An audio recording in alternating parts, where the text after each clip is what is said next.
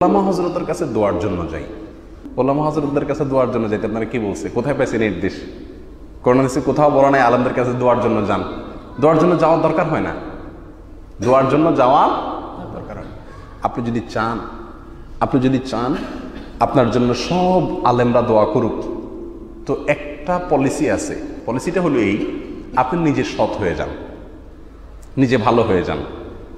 আপনি যদি নিজে ভালো হয়ে যান তাহলে অটোমেটিক সবার দোয়া আপনার জন্য আসবে। কিভাবে অটোমেটিক দোয়া আসবে? আমরা সবাই নামাজে আত্তাহিয়াতু পড়ি না?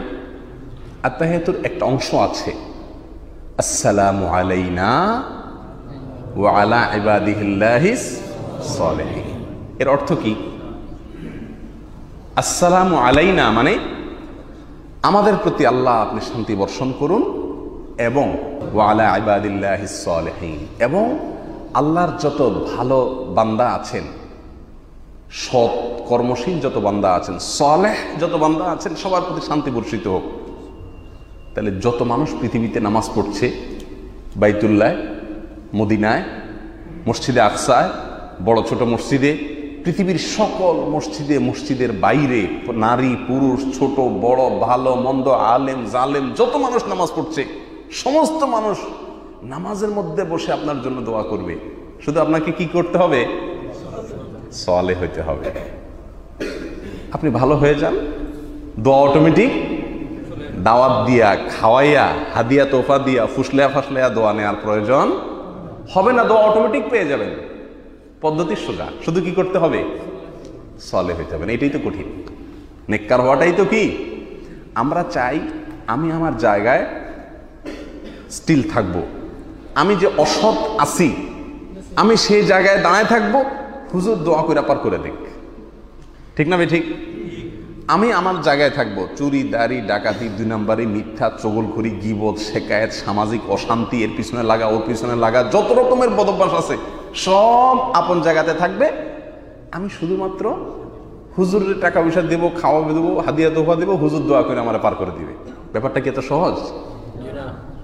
আসলে একটা মুশকিল হয়েছে কি, আমাদের দেশের মতো যে সমস্ত দেশে সামনের দরজা দিয়া কিচ্ছু হয় না, সব কিছু হয় কোন দিক দিয়া?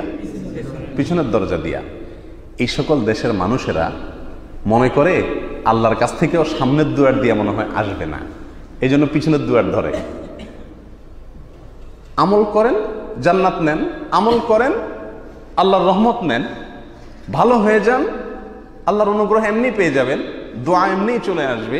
এটা হলো সামনের দরজা, সদর দরজা। আমরা মনে করি না আমলটা আমল করে আল্লাহরে পাওয়া এত সহজ কাজ, তার চাইতে কোনো একজনকে ধরি, হুজুর পীর, উনাকে ধরলে উনি ইশারায় আল্লাহর সাথে আমারে পার করে দিবে পিছনের দুয়ার দিয়া। এই হলো আমাদের ধারণা। দুনিয়াতে এটা চলে, আল্লাহর কাছে এগুলা চলে না।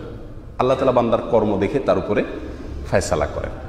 আপনি নিজে খারাপ থাকবেন, সারা দুনিয়ার সব আলেম ওলামা নিয়ে আসবেন, একেবারে বাইতুল্লাহর ইমাম সাহেব আসবে, মদিনার ইমাম সাহেব আসবে, মসজিদে আকসার ইমাম সাহেব আসবে, বাইতুল মুকাররমের ইমাম খতিব সব আসবে, সারা বাংলাদেশি ইমামরা সব আসবে, কানতে কানতে জারে জার হয়ে যাবে, আল্লাহ হাজী সাহেবরে আপনি জান্নাত দিয়ে দেন। সারা জীবন আপনি কুকাম করবেন, আর ইমাম সাহেবদের কথা আল্লাহ আপনারা জান্নাত দিয়ে দিবে? ভুল, এটা কখনো হবে না প্রিয় বন্ধুগণ। তাহলে আমরা যদি চাই সব ইমামদের অটো দোয়া, এটাকে বলে কি? অটো দোয়া।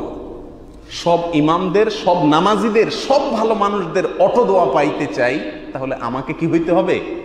সালেহ, নেককার হইতে হবে। কাজে কর্মে কথাবার্তায় চিন্তা চেতনায় সব কিছুতে আমাকে সৎ হতে হবে, ভালো মানুষ হতে হবে। আপনি ভালো মানুষ হয়ে যান, আল্লাহর কসম সমস্ত পৃথিবীর সমস্ত মানুষের দোয়া আপনার জন্য অটোমেটিক চলে আসবে। অতএব বলছিলাম যে ওলামা একরামের কাছে দোয়ার জন্য যাব, এই কথা ভুল। কিসের জন্য যাব? শেখার জন্য যাব। এখন মানুষ শিখতে যায় না আলেমদের কাছ থেকে। মানুষ আলেমদের কাছে কিসের জন্য যায়? হুজুর দোয়া করেন। আমি বহু বছর ইমামতি করছি, জীবনে কোনোদিন শুনি নাই কেউ এসে বলছে যে হুজুর চলেন বাসায়, কি হয়েছে আমাদের পারিবারিক একটা বিষয়, একটু সেটাই সমাধান দরকার, চলেন। এটা শুনি নাই। তবে প্রতিদিনই মানুষ বলে চলেন একটু দাওয়াত খাই। ওলামারা যে কত বড় জায়গা, সেখান থেকে যে আমার নেওয়ার কত কিছু আছে সেটা আমরা বুঝি না প্রিয় ভাইরা আমার। কোত্থেকে কি নিতে হবে, কার কাছ থেকে কি পাওয়ার আছে সেটা বুঝতে ভুলের কারণেই আজকে আমাদের এই অবস্থা। আপনি যদি দোয়া নিতে চান আপনার বাবা মার কাছে যান, দোয়ার জায়গা। কারণ এ ব্যাপারে হাদিসে প্রুফ আছে। রাসূল করিম সাল্লাল্লাহু আলাইহি ওয়াসাল্লাম স্পষ্টভাবে বলেছেন বাবার দোয়া সন্তানের জন্য এটা মিস হয় না। আপনি হুজুরে যে হাদিয়া তোফা দিচ্ছেন, খাওয়াচ্ছেন, ফুসলাচ্ছেন, ওই জায়গায় টাকা নষ্ট না করে বাবার হাত পা টিপেন, মায়ের কাছে যান, সেখান থেকে আপনি তাদের মুখ দিয়া তাদের অন্তর দিয়া দোয়া বাইর করান, ওইটা আপনার জন্য কাজে লেগে যাবে ইনশাআল্লাহ। আল্লাহ তাআলা আমাদেরকে বোঝার তৌফিক দান করুন।